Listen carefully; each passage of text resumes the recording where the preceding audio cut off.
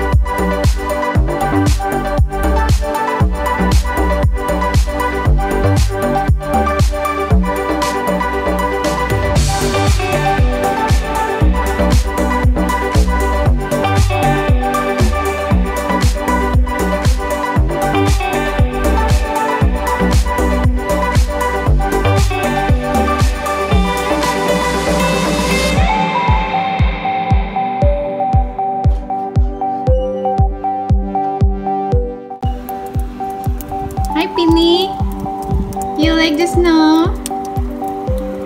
Peanut.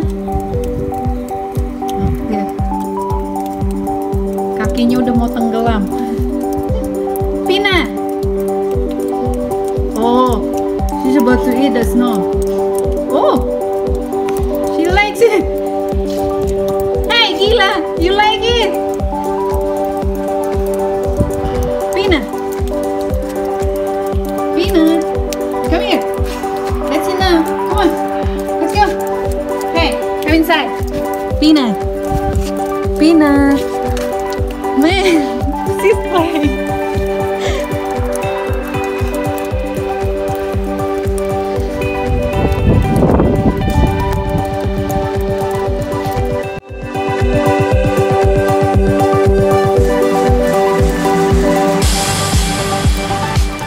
She'd be cold too. She's shaking. Come here. That's enough. Come on. Let's go. Peanut. Come on. That's enough. Peanut. Come on. Peanut. See? Peanut. Hey. Come here. Come here.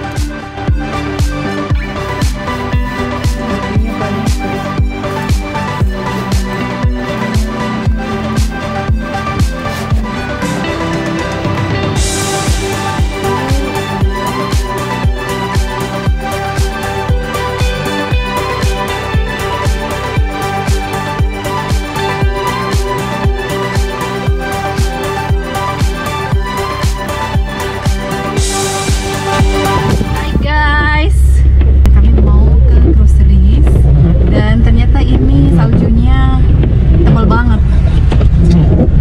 Lihat tuh. Oh ya, tebal banget deh. Jadi buat kalian yang bilang pengen banget ngerasain salju, itu hanya untuk kepengenan aja. Kalau udah ngerasain pasti gak pengen. Karena salju ini bagusnya buat anak-anak ya, maksudnya buat main, terus bikin snowman, kayak semacam itu kan. Tapi kalau misalnya kalau lagi beraktivitas gitu susah.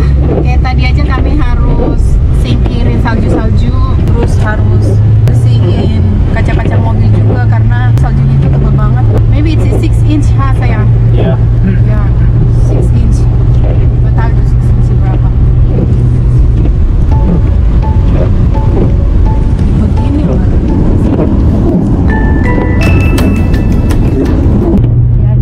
First time driving in the snow, right sayang? No, not our first time, my first time. Yeah. Your first time. Dia sudah lengkap dengan sepatu boots, terus topi baby, sama ini juga pakai berlapis-lapis baju, dan ini bahannya thermal tapi tetap aja kedinginan. Terus gatal-gatal aku tuh udah kumat, jadi badan udah mulai membengkak-bengkak gitu.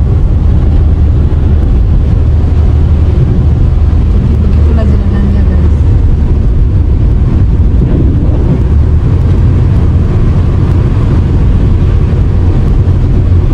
Jadi rata-rata orang sini tuh nggak suka kalau itu salju, karena satu dingin, terus aktivitas itu terhambat, ya kan?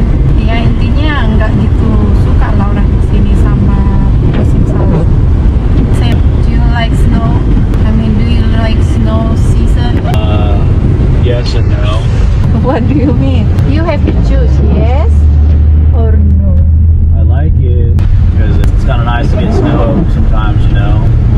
But I also don't like having to drive in it. It kind of sucks. You gotta have a decent enough car that can, you know. That you can handle in snow. Yeah. Yeah.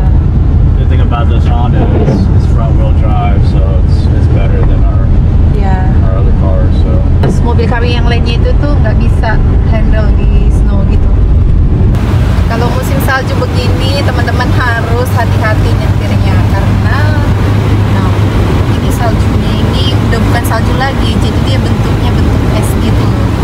Ini kami drive di highway, speed limit udah bukan 65 lagi. Kayak kalau musim salju di sini orang-orang malas nyetir kalau nggak terpaksa. Jadi suamiku bilang dia nggak mau lewat tol, tapi ujung-ujungnya lewat tol juga. Dan di sini tuh tolnya itu bagus guys, bentuk tolnya itu kayak gini, jadi kita nggak usah berhenti kalau melewati gerbang itu. Pas kita lewat dia ada scanner sendiri di atas, jadi nggak usah berhenti kayak di Indonesia gitu loh. Kalau menurut aku sih kayak hemat waktu ya, makanya di sini nggak ada macet kali ya. Jadi makanya saya, oh ternyata ada truk-truk gitu loh. Oh jadi begitu cara kerjanya, dibersihin gitu.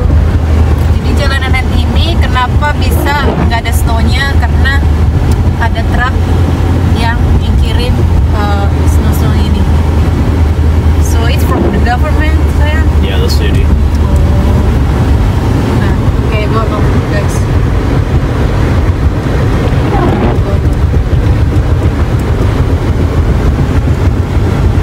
Bayangin aja kalau nggak ada itu ya, stop kali orang-orang. Oh yeah, it'd be harder. Yeah. It'd be harder to drive. Can you explain it, saya? I mean this road? No, there's no snow there.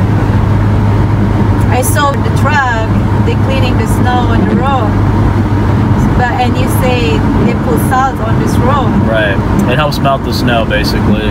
It's like it acts as a de-icer, so makes the road less slippery, but not necessarily good for your car either though. Why it's not good for the car? For the tires? Just yeah, a lot of stuff, different components. I mean, just salt's not good for it. That's why it's always good to kind of, if you've been driving your car on the highways after it snows, go ahead and give your car wash. That's why a lot of people wash their car underneath it and all that good stuff, so that way it's kind of helps clearing all that salt and grime off. Hi girls. Girls. Oh girls.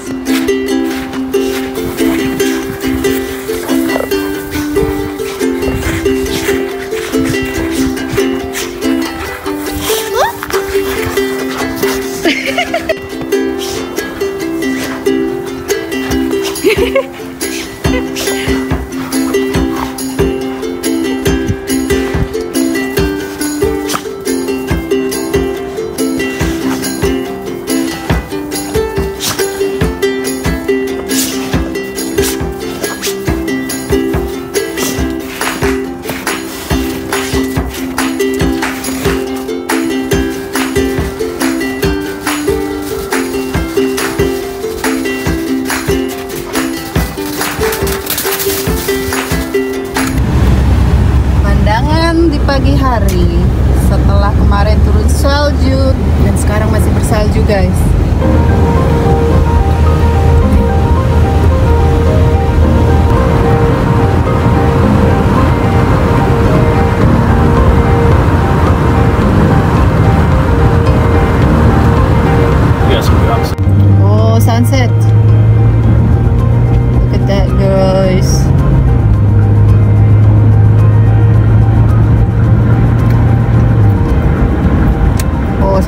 kelihatan.